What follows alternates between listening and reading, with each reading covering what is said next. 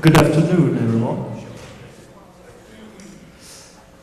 Enrico, a man with a lot of hats, and who clearly needs no introduction, will talk to us about consensually doing things together. So please welcome him.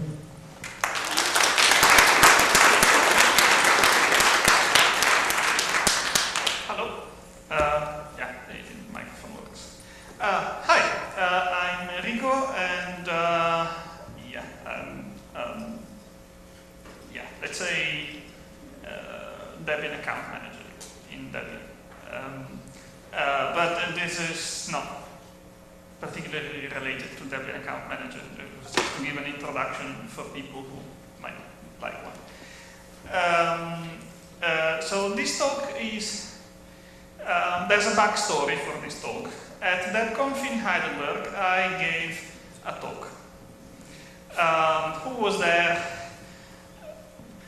Yes. Who has seen it on streaming? Yeah? Who doesn't know anything about it? Okay. That talk was about consensually doing things together. Somebody made a sticker.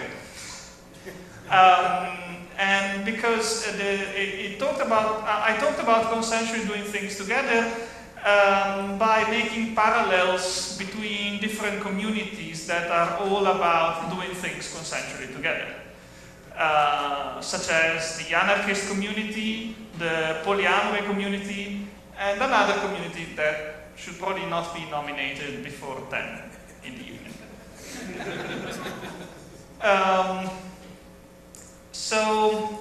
I gave a talk, and Valhalla made stickers that are really nice. And Debian France distributed many of them.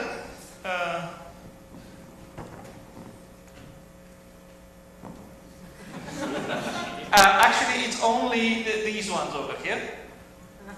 But there's one attached to my laptop. And all of this reminds me of what we ought to be doing, what we have a chance to do if we play our cards right.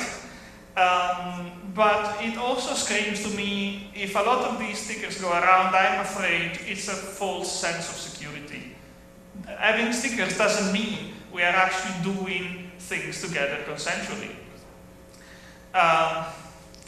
And because it's talking about consensuality in free software projects is unusual, I'm going to talk about relationships. This is a talk about relationship advice. Because it's the same thing. Debian is a relationship between multiple people, a lot of people. And so I want to talk about relationship, consensual relationship. In short, relationship, because non-consensual relationships in short abuse. I want to talk about relationships, not abuse, and I wouldn't want to have abuse in Debian. Okay, consent. What is consent?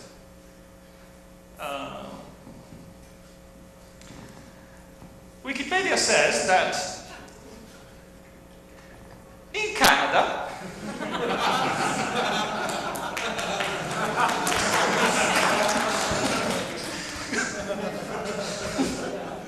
consent means voluntary agreement to engage in things, in activities, sexual or otherwise, without abuse or exploitation of trust, power of authority, coercion, or threats.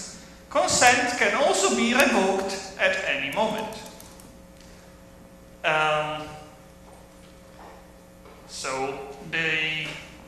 Below it would say that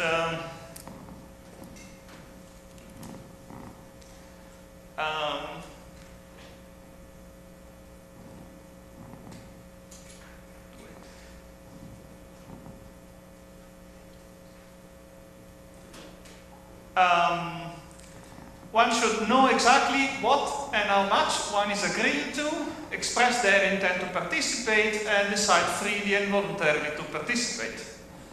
So, Debian-wise, how many of you decided freely and voluntarily to participate in Debian? How many of you expressed the intent to participate? How many of you knew exactly what and how much?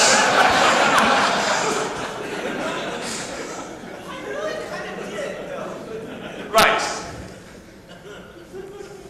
You see my point. There's a need of a talk like this. So yeah, consent requires awareness. Like in a relationship, it's not like, can we do this? Yeah, maybe, I don't know. Okay, you said yes. That doesn't work like that. And in Debian, it's the same. Would you like to be an FTP master? Or would you like to be a release manager? Oh, yeah, sounds like it. I said, yeah, okay. What is this about? Oh, yeah, now your whole life for the next year and a half belongs to us. No. And then there needs to be awareness and to be in a position of being able to give consent. So say I'm in a relationship and I say, oh, I decided I won't do laundry anymore. And if I say it when the other partner is tired or busy doing things, they may say, oh, okay, yeah, whatever. If I say it when the other partner has a chance to say, why? Tell me more. And then take part in a negotiation. So, okay, what's wrong with doing laundry? Okay, maybe then you can do something else, or we can have someone to do laundry or something. The two situations are very different. So consent requires being there and being in a position to express it, knowing one has other options, and all that sort of things.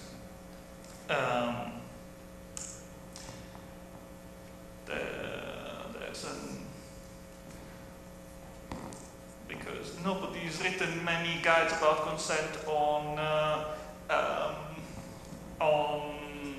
many articles about consent on free software, but on polyamory, yes, then we're going to steal them. The people in Debian are more important than Debian.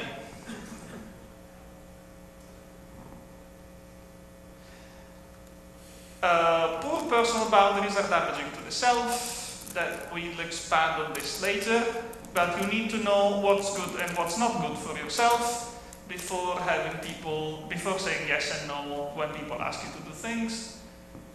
You cannot consent if you do not have a choice. Previous consent never overrides withdrawal of consent. You can always say no, even if you had just said yes. Yeah. Right. Debian, so that was the generally about consent. It's not just saying, getting consent from someone is not just forcing them to say yes with whatever means needed. Because one wouldn't, if I'm at the other end of that, I don't feel like that's consent. So, and that was about consent. Now, relationships. Debian is the universal operating system, and Debian is made and maintained by people. The long-term health of Debian is a consequence of the long-term health of the relationship between Debian contributors. Debian doesn't need to be technically perfect, it needs to be socially healthy. If there's a technical problem in Debian, but Debian is socially healthy, then there is a community of people that can fix the technical problem. If Debian is socially unhealthy, no matter how good is the operating system, it won't fix the society or the people making it. At least with what software is so far. Maybe there's going to be a new package tomorrow that fixes people. But well, there's a psychologist in Emacs, but I use Vim, so I don't know how good that is. Please tell us more about using Vim? That was in the previous talk. The one I gave in Underberg, you go and see it in the video. That it covers Vim and Emacs, but this is before 10 p.m. So healthy community.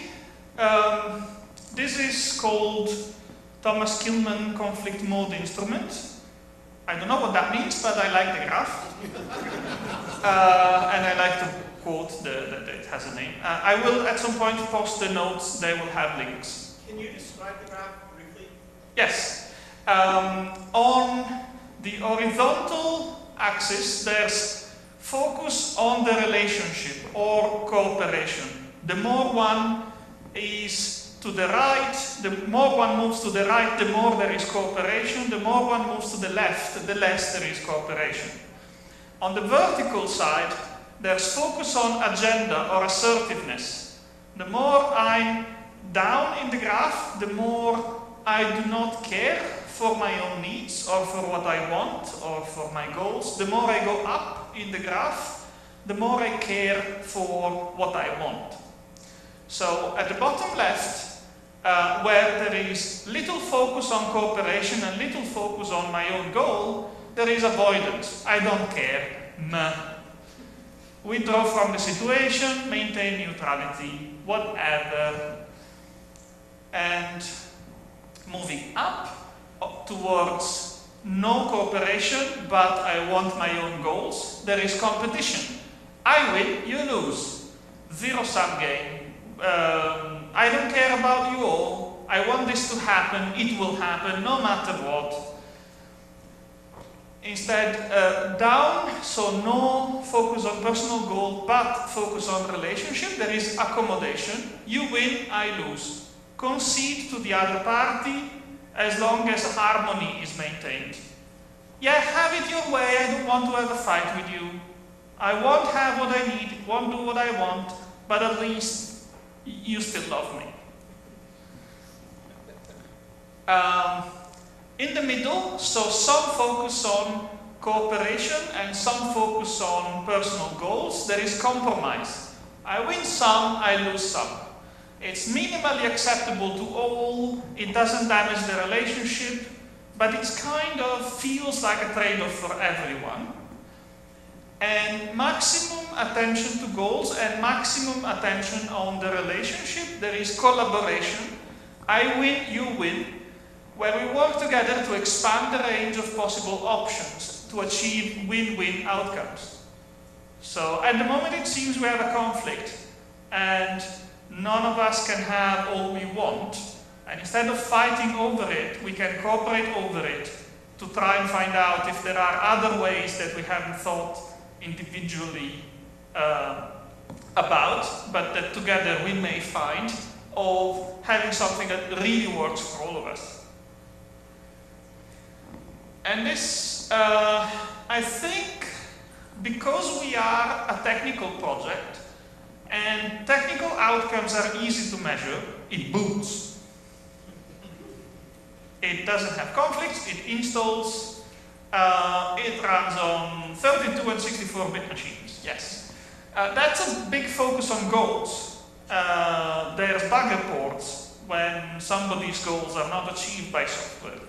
So that focus on goals is very easy to see, and we need to deliver on time, a release, and so on.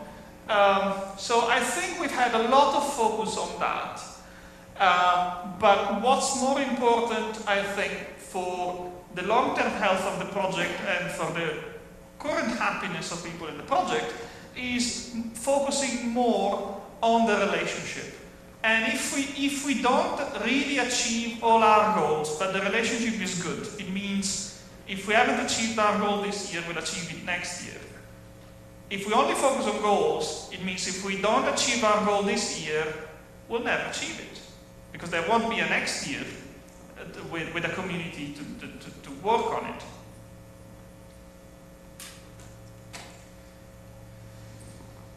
So, I would like to move on to motivations. in this relationship between a lot of people, every one of us has motivations. How many of you do things in Debian because you want to? How many of you do things in Debian because you have to? Right. How many of you do both? Okay.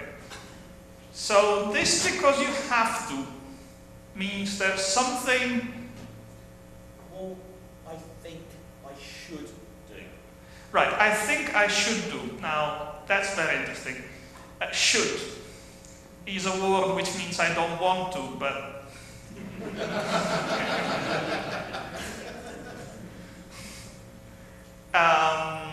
and actually, it's quite interesting in relationships to realize when somebody says should.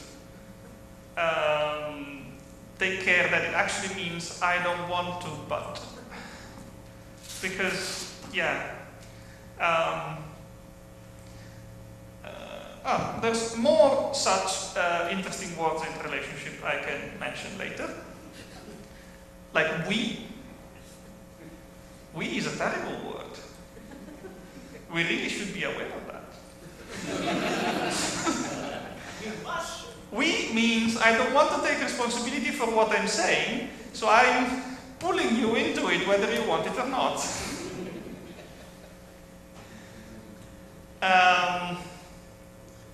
So, yeah. Whatever are your motivations to be in Debian, some may be healthy, some may be unhealthy. Healthy motivations sustain the relationship. Unhealthy motivations to be in a relationship may explode spectacularly at some point.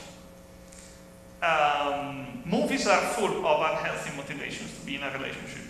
Movies with only healthy motivations to be in a relationship are boring. But, you know, like Italy is wonderful for tourism, but not very good to live in it. It's the same with relationships. Better be boring and healthy than exciting and unhealthy. About motivation, Madame Thu, what did I click on? Madame Thu made a created a wonderful word for a kind of task in Debian, which is a galadriel. A galadriel is a task that you have to do, otherwise Sauron takes over Middle-earth. And which is summarized by this slide. And by the way, Frodo looks consensually into it.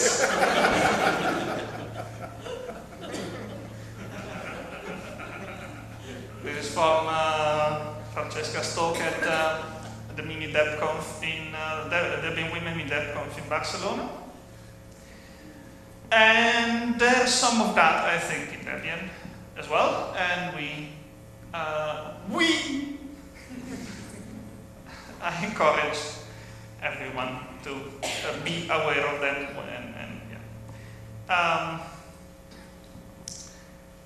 And for example, with myself, what motivates me to start a project or pick one up in Debian?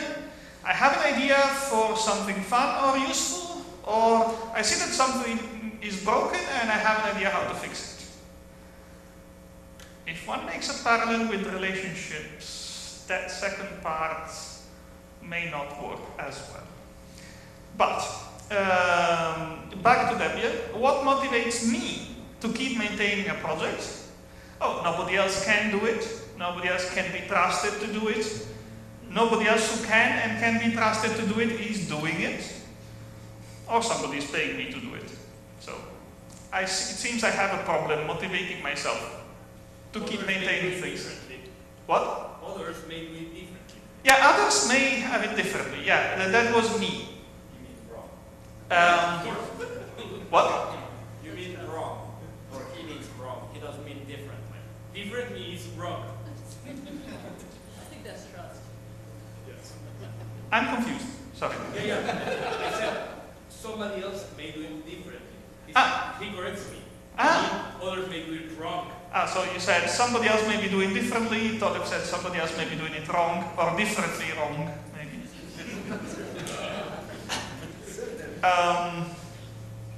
There's other example of motivations. It takes me little time. It's useful for me. It's fun. It saves me time to keep something running. To make a continuous effort to keep something running, then if I don't care about it, one day it breaks in my face. Other example of motivation, it makes me feel useful. Is it healthy? Is it not healthy? It depends on people.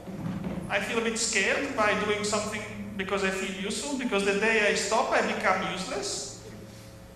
And I'm sad, so I can't stop, otherwise I'm very sad. Or getting positive feedback, it's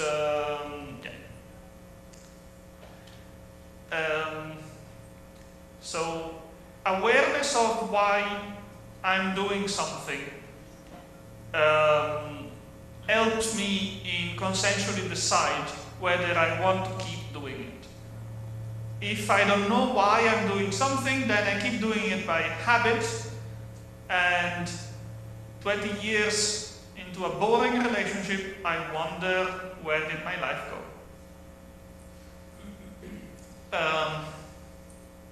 Yeah. That was motivation. On to... One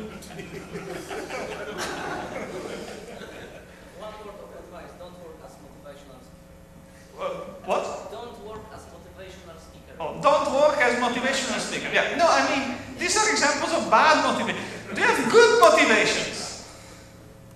Examples of good motivations. Raise hands. Why? Steve. Because it's fun. Because it's fun, yes. Good for relationships as well. More? Yeah? Because it makes the world a place I'm more likely to want to live in. Because it makes the world a place I rather like to live in? Yes. Because it helps me learn new things. Because it Helps me learn new things. It helps me learn new things, yes. That's also nice in relationships. At least I like it also. I can achieve a result that is aesthetically appealing. I can achieve a result that is aesthetically appealing. Yeah. Because I like working with these people. I like working with these people. Okay. It keeps me sane. It keeps me sane. You, audience, should work as a motivational speaker. Thank you. Yeah. Motivations. Nice. Then I'll rewatch the talk and because I really like what you said. And next topic, energy. Energy is that thing which is measured in spoons.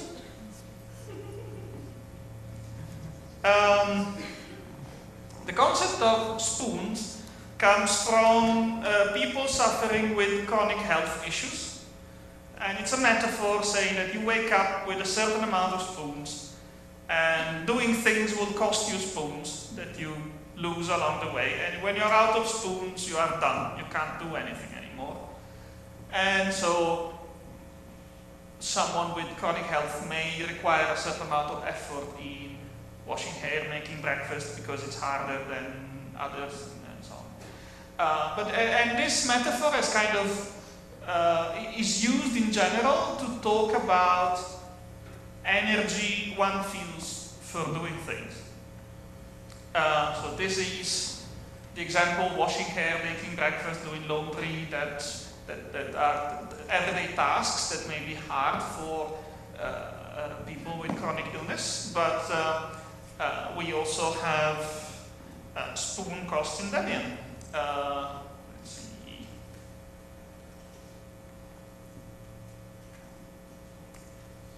So my spoon costs. What? No spoons. Never mind.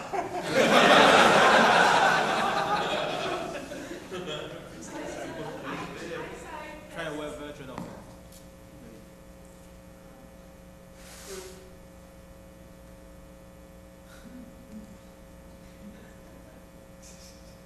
How many spoons is this costing you?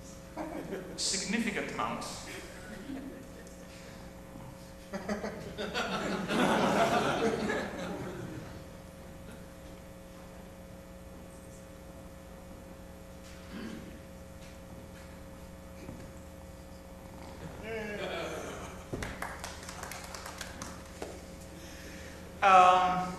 So I made random numbers here, but every activity kind of has a cost in energy.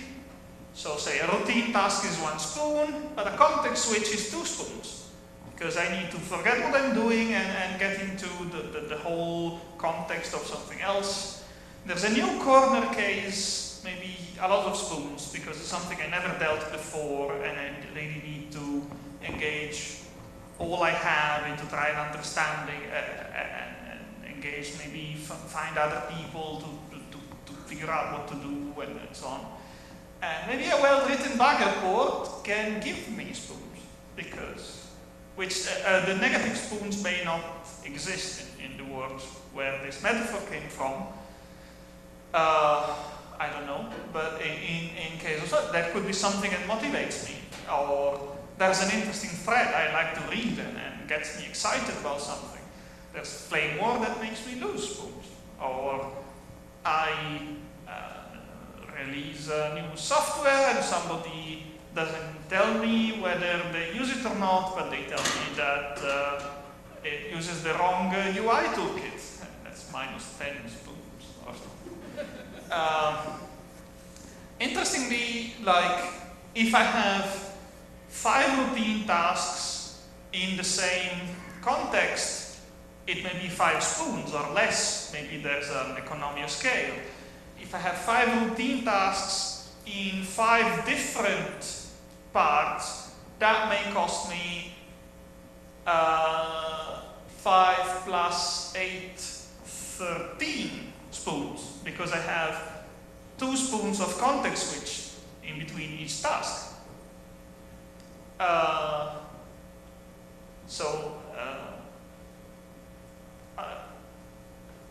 I want to say this because the work we do in Debian costs energy. And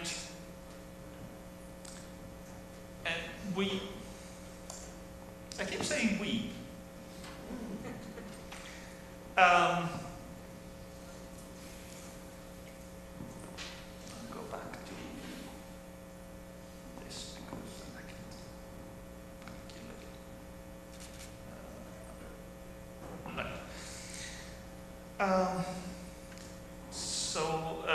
Work in Debian costs, and what is one person capable of doing?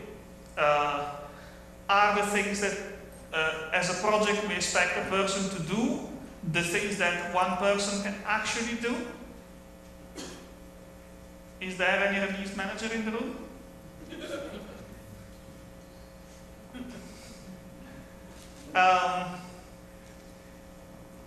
Right.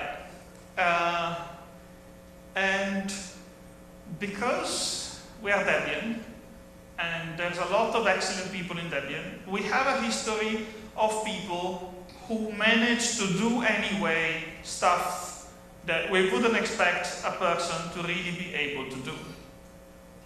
Like, I don't know, replying beautifully to all sorts of posts in mailing lists, or managing insane complexity of a release, or fixing whatever dependency alone or something. And I'm thankful to people who manage to do that, but I would like to show compassion to them, but not glorify them, not take them as a model of what everybody should do. I would like Debian to be based not on heroes, but on reasonable expectations. Both expectations on others and on oneself. If you are out of spoons, you are out of spoons. You don't need to keep going. If you need spoon for something else that isn't Debian, use them for something else. If you are out of spoons for something important and nobody else can do it, it is not your problem. It is a problem in the community. And from the outside point of view, if someone is out of spoons, they are out of spoons. They don't get more spoons if you insist. If you insist, you probably take even more spoons away from them. If somebody needs their spoons for something else, they are entitled to them. If someone gets out of spoons for something important and nobody else can do it, it's not their fault, it's a shared responsibility. It was a problem that we put someone in a position where if they don't do things, Sauron takes over Middle-earth. Debian is a shared responsibility. Don't expect few people to take care of everything. And when you're a person that takes care of a lot of things, leave space for more people to take responsibility for things. Turnover empowers, because I know I can do something without getting stuck into it, because there is turnover. I can play with this for as long as I have fun, and when I stop having fun, move on to something else. Humans are a renewable resource, but only if you think of them that way. Also, when spoons are limited, what takes more energy tends not to get done. So if we all overwork and run on very tight energy budgets, well, if I overwork and I run a very tight energy budget, then routine tasks I can manage. Non-routine tasks get stuck in my mailbox waiting for a day with more free time or energy or spoons, which will probably never happen, because even looking at that inbox will require an increasing amount of spoons, because I know I have a vague idea of the nightmare that isn't there. So, if I run on a tight energy budget, am I able to listen when tricky cases happen? Am I able to respond? Am I able to listen and respond when socially tricky cases happen? That are maybe even more demanding, because it's not just a strange bug that maybe I can reproduce and I don't know how to fix it, but there's some tricky social situation that I don't know how to deal with. And on a tight energy budget, am I able to listen or respond when harassment happens? Am I able to tell people raising valid issues from troublemakers? Those are all difficult things. In the new member process, on a tight energy budget, it's easier to accept a new maintainer than to reject them. So, when overworked, there is no filtering, or there is less filtering. It becomes hard or impossible to make a call on a controversial candidate. Suppose I'm tired.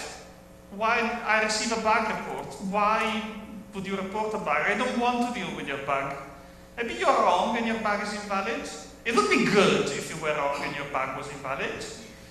Maybe I'll read the first 2 lines and decide that maybe your bug is invalid. Not on the right side of things. It's not focus on cooperation. It's more like focus on personal goals. My personal goal is to not spend any more energy for today.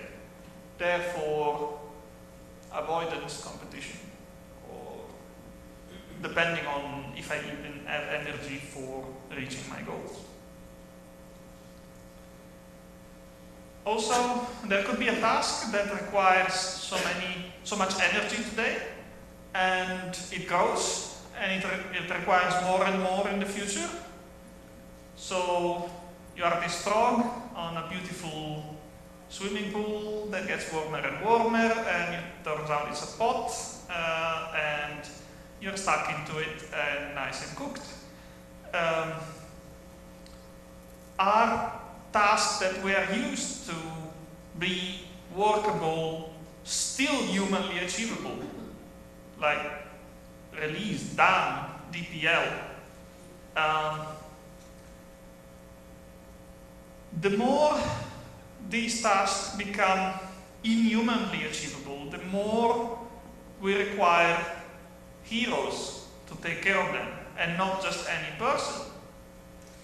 And although we have several heroes in Debian, heroes are rare, they're hard to replace, they burn out, they can become martyrs, they can become villains, and in general they tend to be accidents waiting to happen. Because you have no choice than having a hero.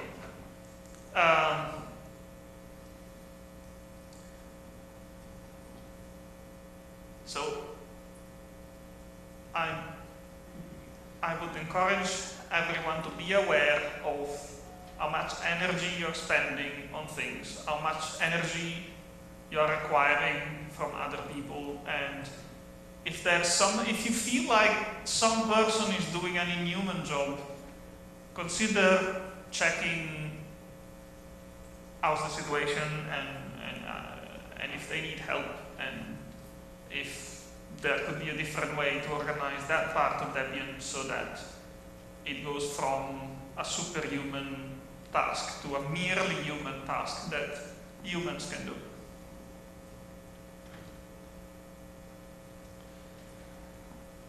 Another thing of energy imbalance is the dictatorship of who has more spoons.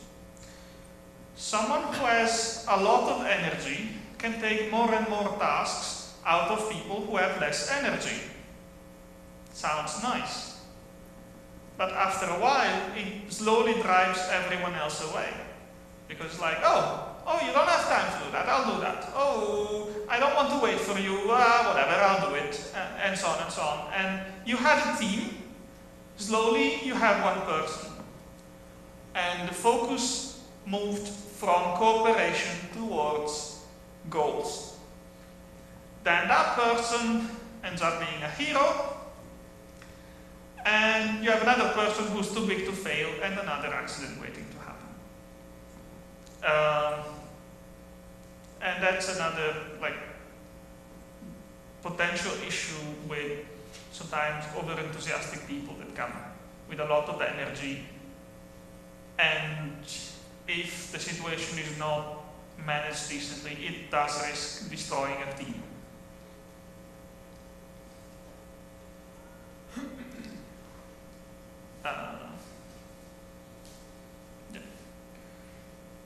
A similar thing may happen in relationships. I want to go out with you, I want to go out with you, I want to go out with you.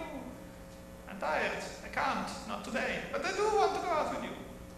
And then after a while, listen, let's call it a day. Bye, I'm done.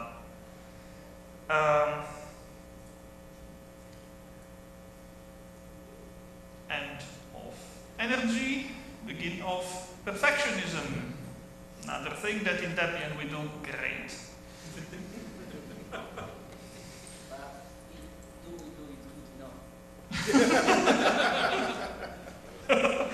Yeah, correction, we do it good enough. So you're in a relationship that is just perfect. All your friends look up to you. You give people relationship advice. You're safe in knowing that you're doing it right. Then one day you have an argument with your partner in public. And at that point, you don't just have to deal with the argument, but also with your reputation and your self-perception shattering. So one thing I hate about Debian is a consistent track record of technical excellence. I don't want to be required to always be right. And one of my favorite moments in the history of Debian is the SSH key generation problem. Because it's an example of how Debian doesn't need to be technically perfect, it needs to be socially healthy, and technical problems can be fixed. So there was this big issue, it was a mistake done in good faith. The person who was maintaining SSH at the moment is still maintaining SSH now, and is still very highly valuable by everyone, and very highly valued by everyone, and the focus on that was not on blame. It's a mistake that anyone could have made. The focus of the project was how to correct the mistake, how to deal with key migration, how to change the workflow of Debian so that that kind of mistake will be harder to do in the future. So I would like to remove perfectionism in Debian, make mistakes, and focus more on having a focus on cooperation so that even though we don't achieve our goals, we can work around that, we can achieve them next time. We are a community that is still able to achieve indefinite amounts of goals. And also, if we discover we've been wrong all the time in something important, it's not the end of Debian, it's the beginning of an improved Debian. It's cool, it's great if I find out that all I've done so far is wrong. It means I stopped doing something wrong.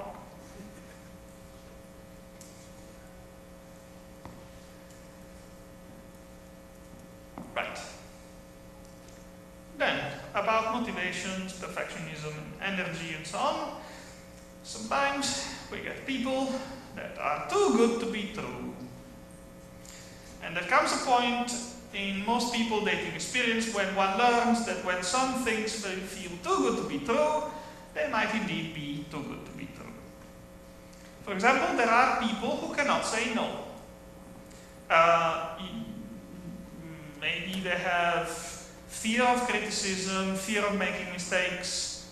Whatever you ask of them, they say, yes, I'll do it, I'll do my best. Yes, I like that. Like to go out to a concert? Yeah, sure. You think everything is great, you live together with them for years, and you discover they've been suffering all the time and you never had a clue. You've been abused them for years, in good faith, and you didn't know. Or there are people who cannot take a no. People who have a problem with a sense of worth. Like by default, they wouldn't feel like they have a sense of worth, and they depend on a constant supply of achievement and admiration to feel a sense of worth.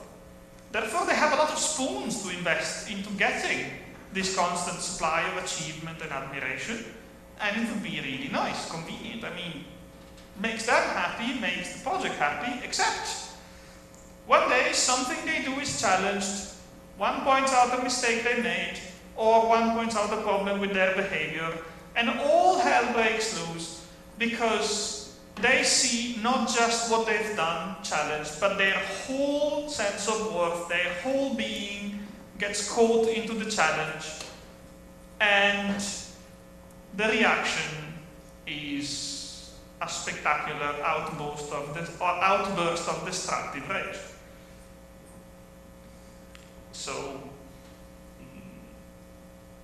it's not a problem to have people like that in Debian. We probably have many, but it's good to be aware. It's good to, and also it's good to make an effort to keep interactive constructively with the rest of the community. And to be aware of these patterns to compensate for one's own tendencies. I might know that I have a problem in saying no. And it's not constructive to ignore it when dealing with Debian because I tend to overcommit and people think that I'm doing a lot of things and then I can't cope. Or if what I need is this supply of achievement and admiration, I will drift towards the competition side of the chart and tend to destroy the cooperation, the team I'm in, and so on. More awareness exercise tool things from relationships are flags.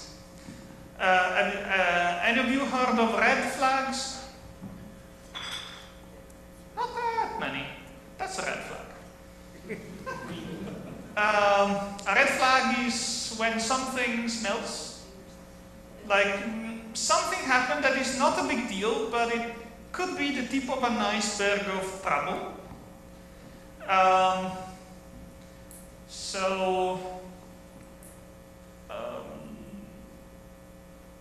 You report a bug,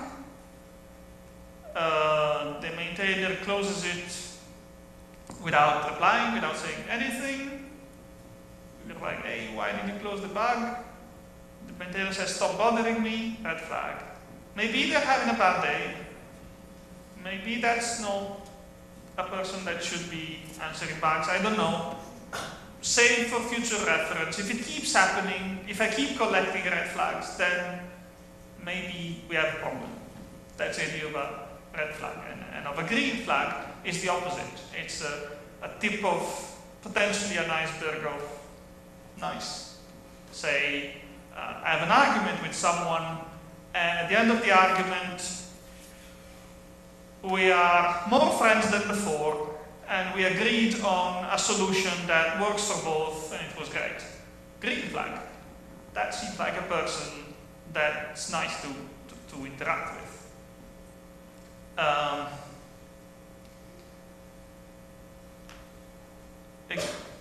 Any of you have examples of green flags in Debian?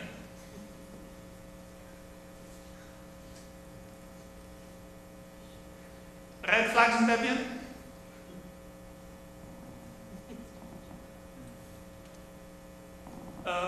Brenner, I think? Did you raise a hand? You can shout it out, repeat it. Sure. I was just thinking of actually, we were just talking about an experience that I had as a very new contributor to Debian submitting a bug, and the responder was having a bad day, and it responded really negatively. It's tough when you, the first time, or 10, it's happened. So somebody was having a bad day and you got a bad reply. It's tough when you trigger someone else's rage for reasons you don't understand. Right. When you trigger someone else's rage for reasons that you don't understand. Red flag. Yeah.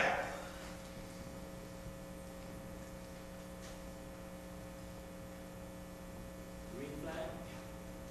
When you get There's a mic. Green flag when you get a quick, coherent response to something you asked about. Yes.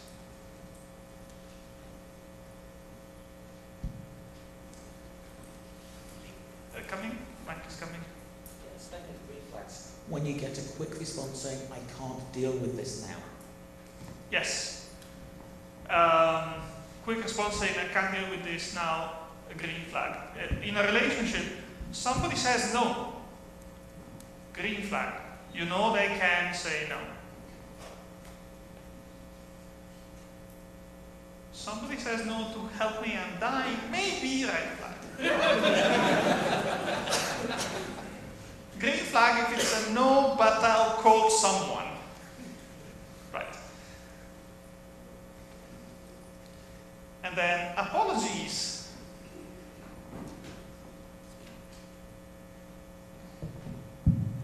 There's a nice article, a better way to say sorry. I've actually seen it in several different ways. I don't know if this is the original article or something, but it's the one I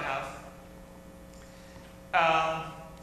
Which makes the point that apologizing is not about make the person who apologized feel better because they wash the thing from their conscience, but about fixing the problem or making an effort to understand, fix the problem, make sure it doesn't happen in the future. So that's normal in software, right? You receive a bug report and you don't say, oh, sorry, and close the bug. You make an effort to reproduce it, understand it, make the fix, upload the new version, and then close the bug, right? It's, socially, it could be exactly the same. So there's this guide to apologizing properly, which is number one, I'm sorry for, and then repeat what happened that caused the problem. So trying to reproduce the bug.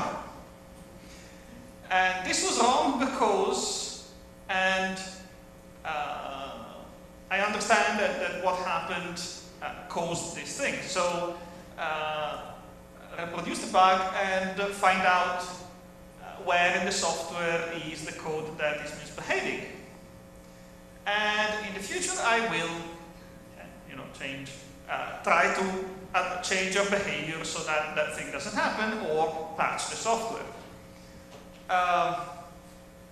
So we get it right.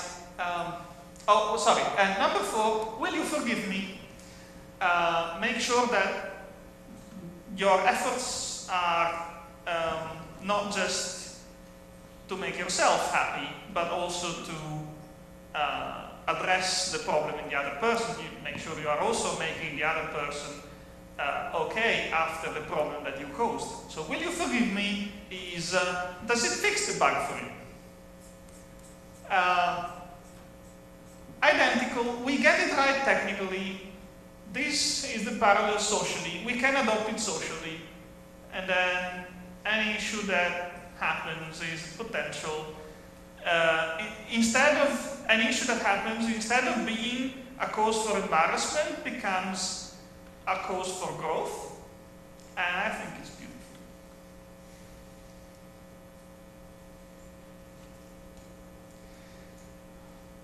Don't be afraid to fail or drop the ball. As Andy was saying, green flag, I don't have time for this now. Was it more or less that? I think that anything that comes with any kind of Galadriel thing, if you don't do it, Sauron will take over Middle-earth, should not fall on anybody's shoulders, should be shared no matter what, either shared or dropped. I would prefer in Debian if these kind of, if you don't do it, nobody will tasks would be more likely to be met with, okay, then I won't do it and nobody will. That side will be down until somebody can take care of it, so I can't do it. Rather than, okay, sucks to be me, I'll take a week holiday and try to fix it. Because the second is not sustainable. It looks sustainable, but it's a false sense of security. We have stuff running on pain and abuse. And I don't want to run Debian on abuse. That's kind of the point of this talk.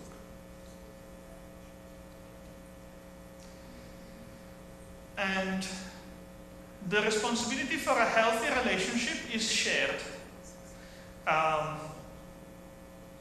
Maybe it's my first relationship and I'm together with somebody who's been dating people for ages, and I'm like, oh, I don't know anything about this dating stuff. I'll expect that the more experienced person will take care of everything. That does not work. A healthy relationship is a responsibility of both. Maybe I have stuff to learn from the other person, but I still need to take responsibility for what I do. And the responsibility for a healthy Debian community is a shared responsibility. It's not only the responsibility of anti-harassment and DAM and the list masters and the DPL. Anyone is entitled and encouraged to participate and trying to make the social side of Debian more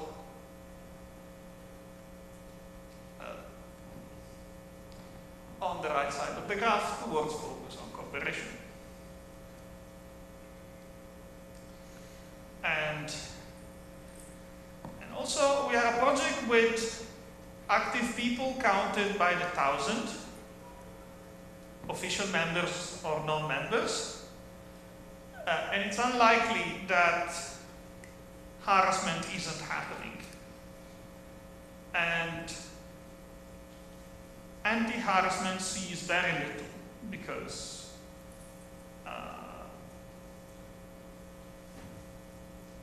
we don't have an awareness for what is harassment, or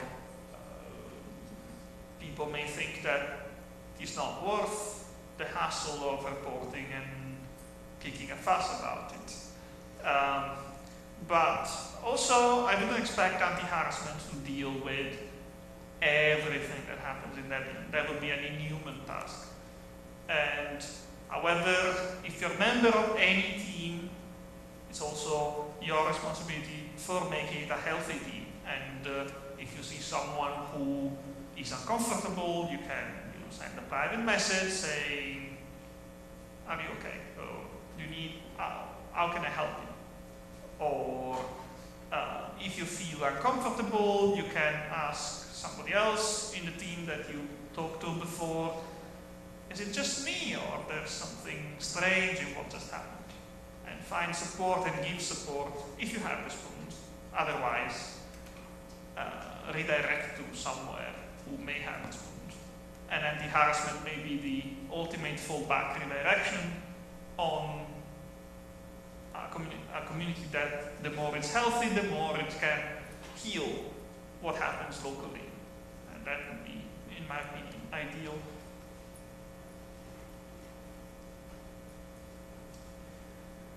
And then, finally, do not invalidate people. If something tries something in Debian, try to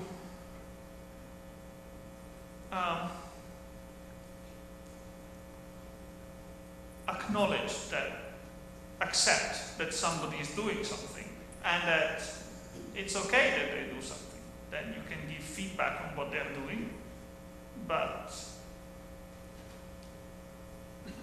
try to make, to not block, not stand in the way of what people are doing, unless what they're doing is actually hurting you, then collaboration side may help better.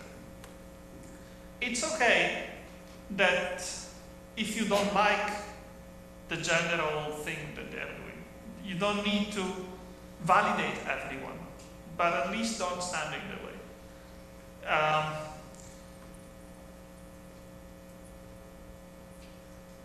I personally don't care if people tell me I'm good when I do something. I perceive it a bit like good boy, good dog. I rather prefer if people say, oh, that's useful, or how does it work? Like show an interest, or what do you need to deploy this? Or acknowledge that I've done something. I don't care if it's particularly liked, but give me the freedom to keep doing it.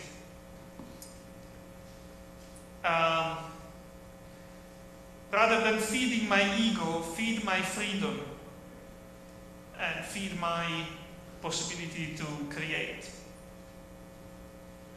That's a don't give me reward, give me space and dignity.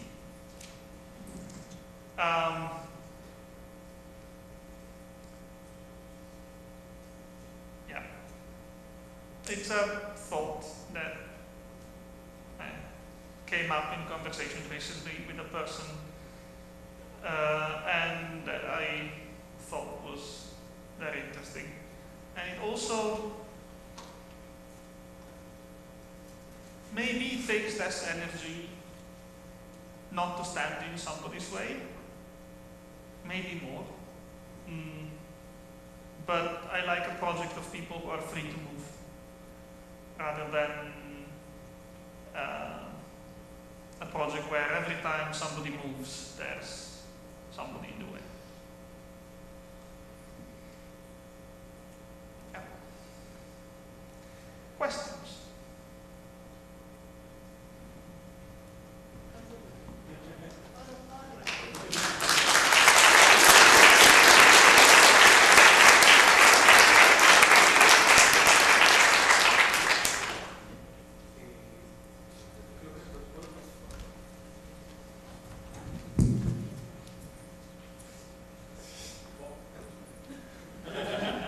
So I found this really valuable, and I'm not trying to say good for doing this, but what I am trying to say is that I personally would find this an interesting avenue to continue exploring and refining and better understanding. And I'm going to hopefully try and corner you at some point over the week to pursue some of that.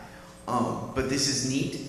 I love that our community does this, and I hope that that the thoughts from this work continue to move forward, because I think that they might be valuable. Thank you.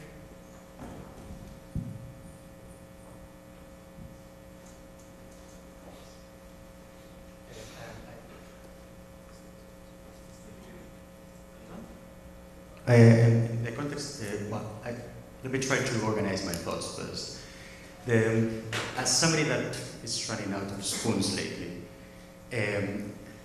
I believe in constant blame and self-pressure, and I try to use my little spoons in the things that may finish with Middle-earth.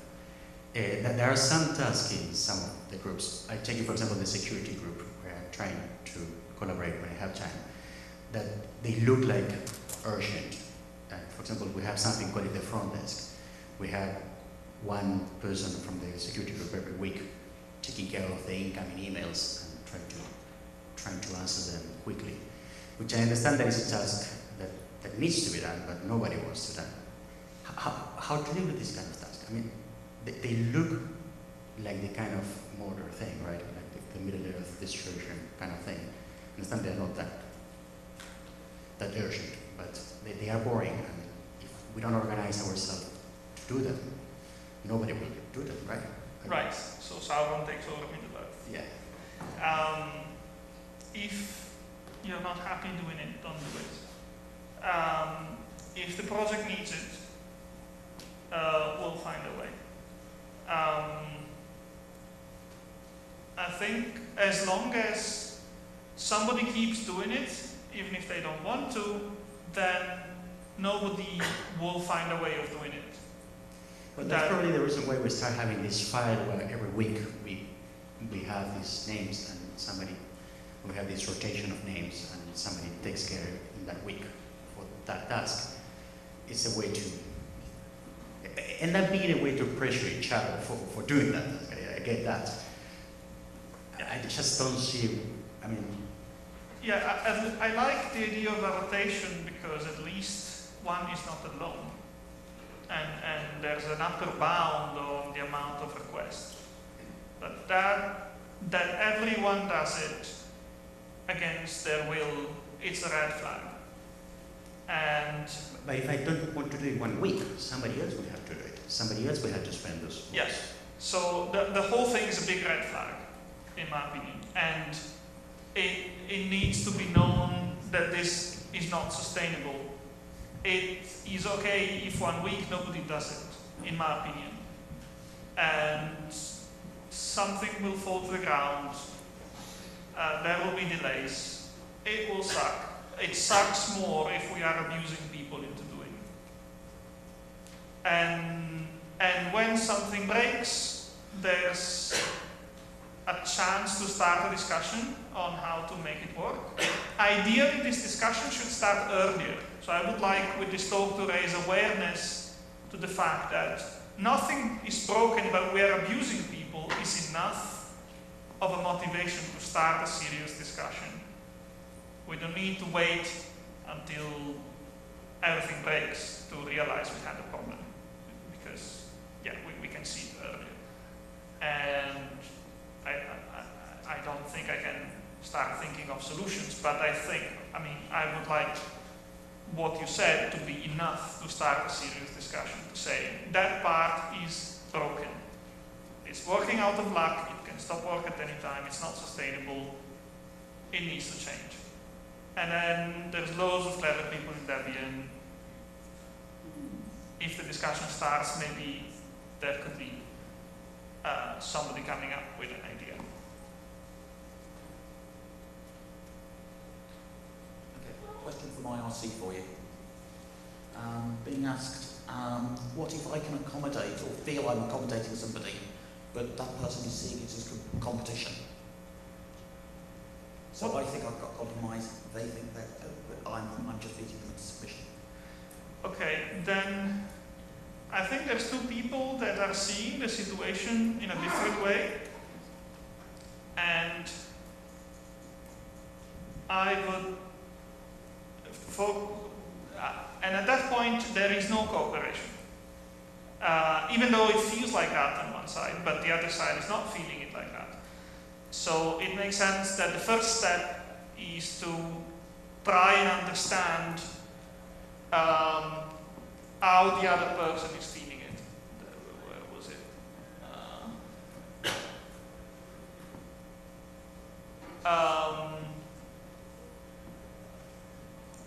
Take steps to, apologies is not the right thing in this case, but take, yeah, this. God, my bookmark thing is going on the internet. Active listening. It's nice. Trying to understand how the other person is, why the other person is not perceiving it as cooperation.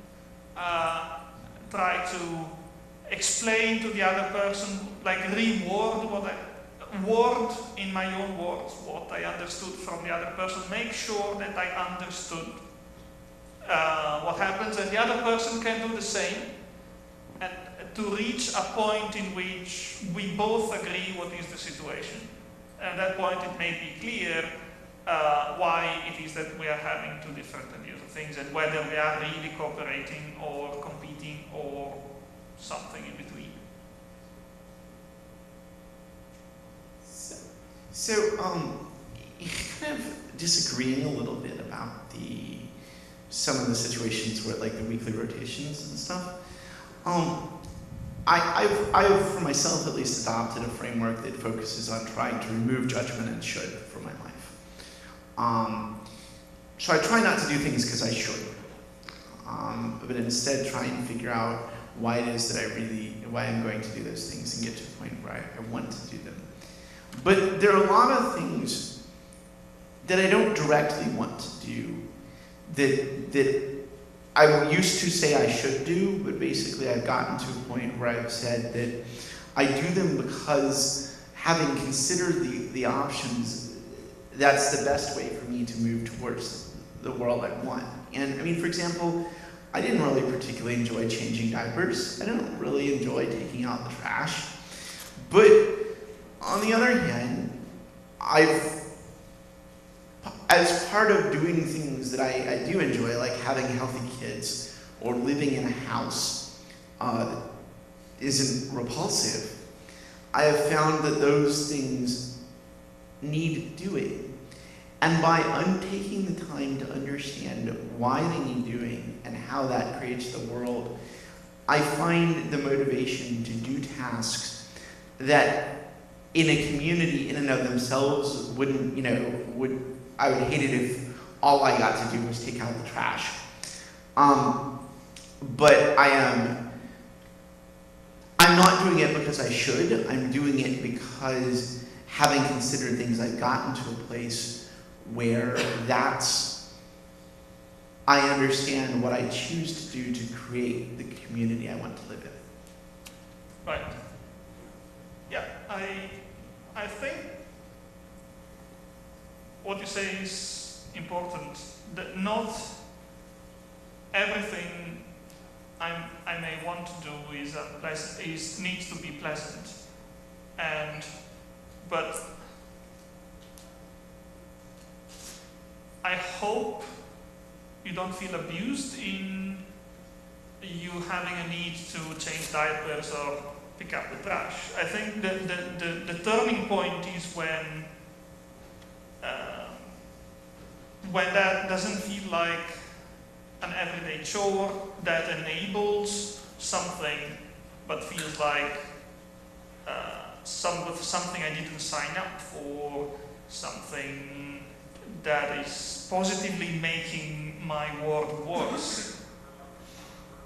And there's, I think, a line somewhere between these two parts where, and that line can only be drawn, I believe, by the person who's living the situation.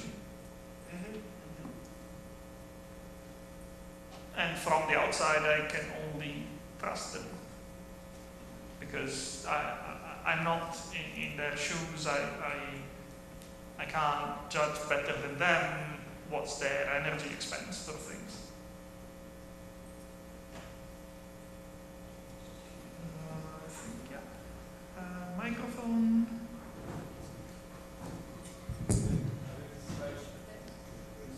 Oh, sorry, you were first. I'm blinded by these lights. Sure, no problem. So, thank you very much for highlighting that people need to check their own motivations from time to time. My own experience for many, many years of being involved is motivations come and go. It's all too easy, however, to start something because you're interested and get stuck with it. Your own time, the number of spoons you have to be able to do the tasks that you think you need to do will come and go. It's important always to consider what you're committed to, and consider dropping things, move on, go and find something else. You may come back again, but don't feel you have to keep on doing something just because you've always been doing it. It's really, really important. Thank you for pushing that.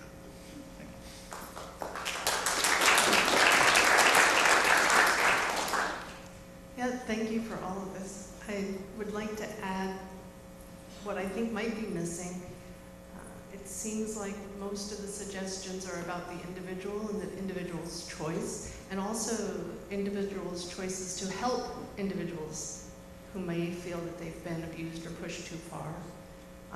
But I think it would be good to insert into these conversations the topic of not just bad shoulds, unreasonable rules, but common understandings about how work should be distributed or might best be distributed, so that some of those tasks that are so unpleasant that people seem to do to their own detriment might actually be appreciated as more crucial than were believed, because there was an unreasonably cheap supply of labor that has been heard.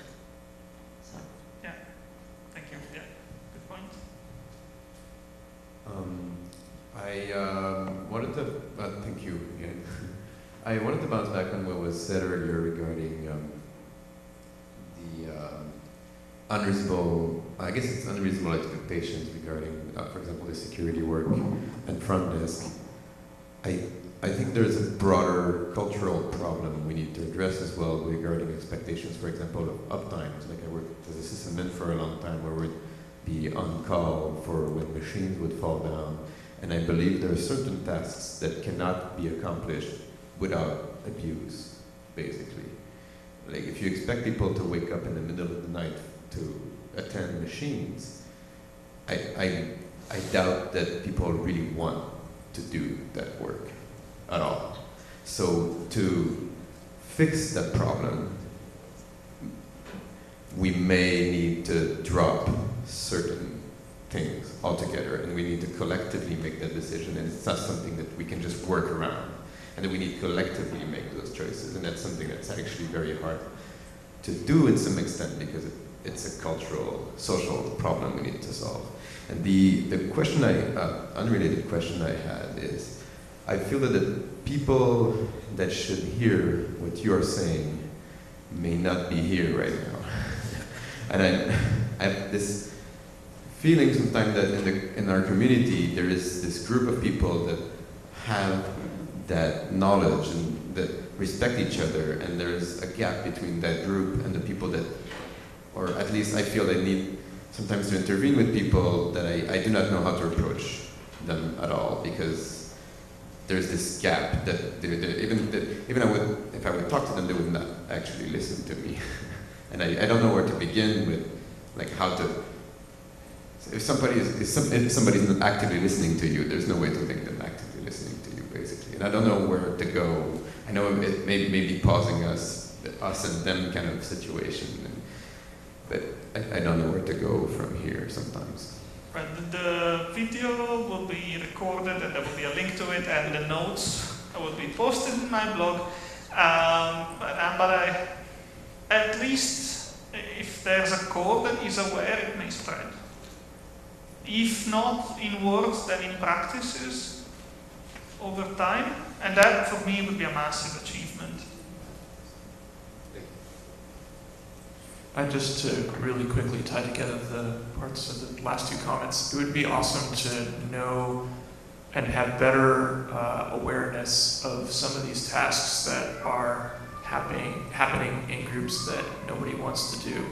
I mean, I know the security team does a lot of work, but I didn't realize that you all were doing a rotation and we're having problems. Not that I have free time to step in, but these are the sorts of things that would be nice to know. I mean, I know that in the BTS, there's been one person who's been dealing with spam for forever, and that's a totally thankless job. And it's only recently that it's starting to become obvious that it's just too much for a single person to deal with. And there's lots of jobs like this that they're sort of helpful for the community, but we don't communicate that they're going on. And it might, I don't know how to solve this problem, but maybe just continuing to talk about these jobs that we need done. Maybe the solution is to hire or make people more aware that these tasks are a problem.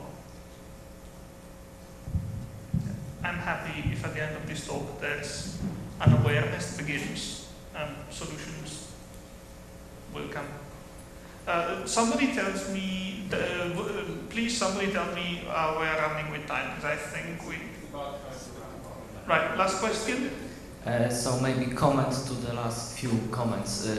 I remember reading somewhere, it was somebody from Google or from Amazon, they were talking about services, and they were keeping services up more than promised. So people started relying more on those services. So they started actively restarting machines to basically to let people know that those are not production services. Those are just testing services or something like this. So this discussion, and maybe because some people are now used to, okay, there is always somebody from the security team that is or from mail team that is taking care of spam. So maybe if we start this discussion, and if we know that those people are overloaded, and we know it before everybody burns out and say, I don't care, and I'm going to start selling ice cream on some beach instead of dealing with security issues, it's better choice, and to have weaker link before we have total breakdown. Yeah, you remind me that I heard that Google is having a thing that elects a random employee and declares them unavailable for the day, no matter what. to make sure that the social structure, the social organization can has fallbacks in place. And Netflix has Chaos Monkey, which is a process that kills production servers at random to make sure that the infrastructure is able to cope. And I don't know, I like those ideas. That institutionalizing that everybody is replaceable. On an institutional point of view, it's good to lower the salaries. But on a volunteer project, it's actually good to empower turnover and being able to take time off when needed. Hello. Just a very quick point. I heard recently a phone-in show where someone was talking about keeping relationships working, and they said that in their household they have a list of tasks for her to do and a list of tasks for him to do, and in between they have a list of tasks that nobody's going to do. And you can move things back and forth between the three lists, and if you don't object to things being on the, I'm no longer going to clean the toilet, then it just doesn't get clean. And everybody can see that it's not going to get clean. Maybe we should have a list of, we're not doing it anymore. And then if someone else goes, oh, actually, I don't mind doing that, then it gets picked up. I mean, we've got the work needed list for the infrastructure stuff. Yeah, I've seen people saying we were tired of fighting over who cleans the carpets, so we bought an automatic robotic vacuum cleaner or a dishwasher, or some people saying we're tired of arguing about who cleans the house, we hired a cleaner.